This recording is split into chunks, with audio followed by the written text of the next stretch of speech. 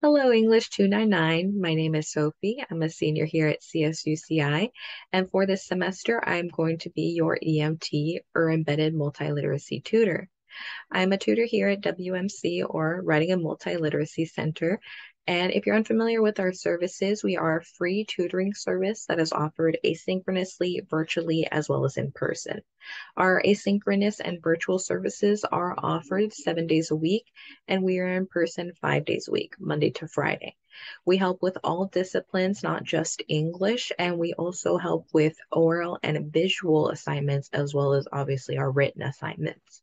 Now, if you need anything from practicing a group project to practicing a video recording for a class to brainstorming an essay to citation of any style, we are able to help you with that. Now, with me being your EMT for this class, I'm going to have the most knowledge of the pacing and material because I'm working directly with your professor, but any of our tutors can help you both in this class and with any other classes you may have. Now, I'm going to be completely virtual this semester.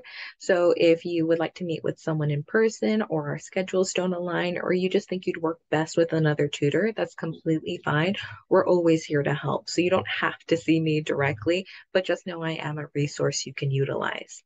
Now, we do have a drop-in Zoom room, as well as you can physically show up to the Writing and Multiliteracy Center during our open hours.